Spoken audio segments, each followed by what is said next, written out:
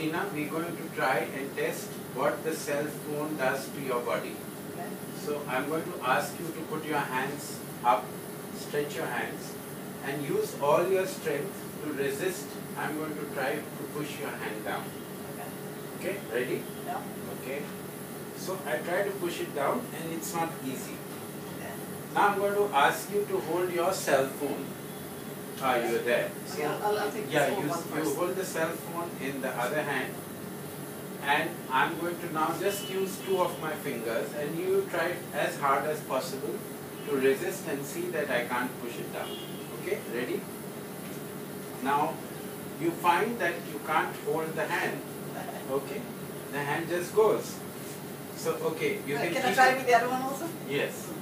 If you want to try with your other phone, so Yeah. where's your other phone? This Okay, here. this is your other phone. So this is See your if it's the same. iPhone. So Yeah. we'll see if it's the same thing. Okay, so we're going to try and do it again. Oops! And the same thing happens. You can't hold your hand. You can't have any resistance. So you seem to have lost your strength in a second by just holding the phone.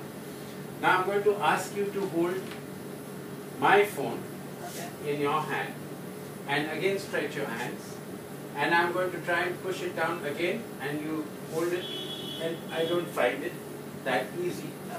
It's a little weaker than the first time. Now what has happened is, on this phone I'm using an Enviro chip. This is an anti-radiation chip which changes the nature of the radiation.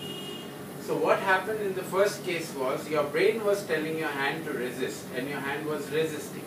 In the second case, because of the nature of the microwave radiation, which interferes with the communication of your cells, the brain was telling the hand to resist, but the hand was not hearing that, and therefore the hand fell down. It's not that you lost your strength. And in the third case, with the Envirochip, it again converted the microwave radiation into a random waveform, which restored your signal communication from the brain to the hand, and you could resist.